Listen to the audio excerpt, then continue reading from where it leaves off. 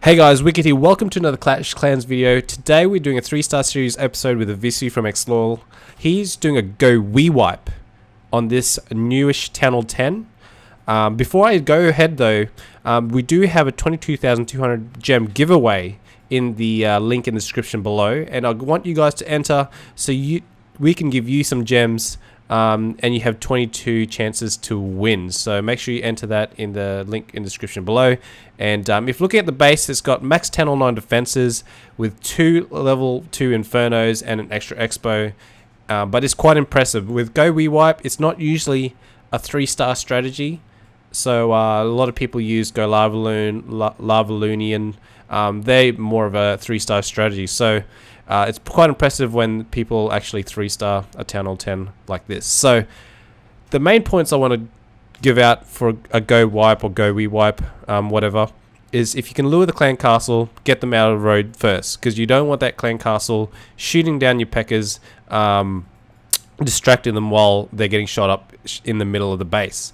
The reason for this is P.E.K.K.A.s are quite slow, so even against archers inside the castle, you don't want the P.E.K.K.A. to be getting Tesla shotted while he's trying to whack the archers one at a time. So try to do that. If not, if it's too hard to lure and it's too cost effective, you bring a lightning spell, because that's what you need to do.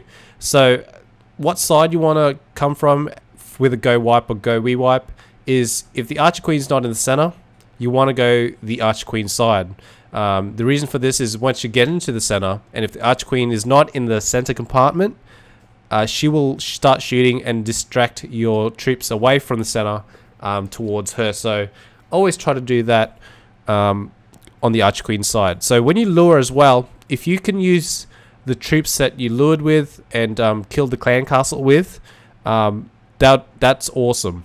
Make sure you try to attack where you lure the troops and kill them, because you can still use the leftover troops from that attack towards attacking the base.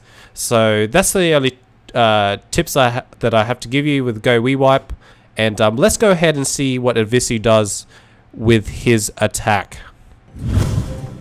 Evisu starts off with a giant and a few hogs to start luring that clan castle troops. Fortunately for him, there is none, so he can disregard that bit of the attack.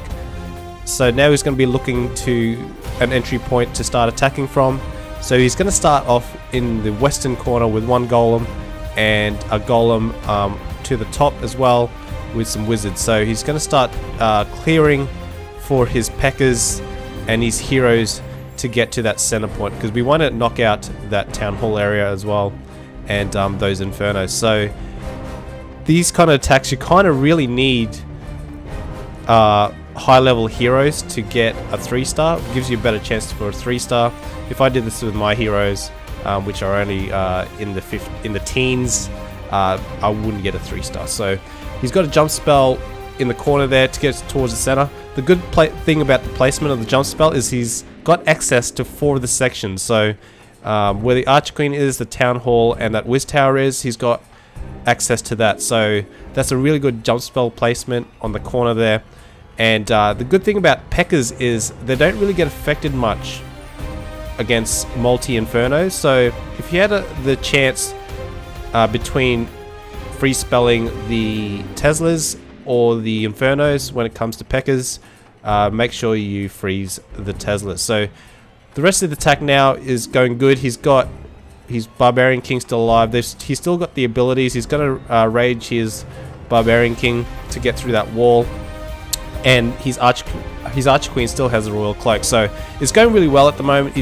The good thing about witches as well in the army composition is that it's good distraction against the defenses, especially single target defenses, because they'll be shooting the skeletons while the rest of his troops are attacking these defenses. So it's kind of like another tank mechanism for your army composition. So the Archer Queen's using his Royal Cloak now, going through another wall, which is unfortunate, but he's still got his Barbarian King and a whole lot of troops left and his P.E.K.K.A. So I hope you guys enjoyed that 3-star Gowiwipe on a Town Hall 10, and let me know in the description below if you use Gowiwipes much in Town Hall 10 and how you go with it. So Hope you guys liked that video. Smack that like button, subscribe to my channel if you're new, and I'll see you guys next episode. Later, guys.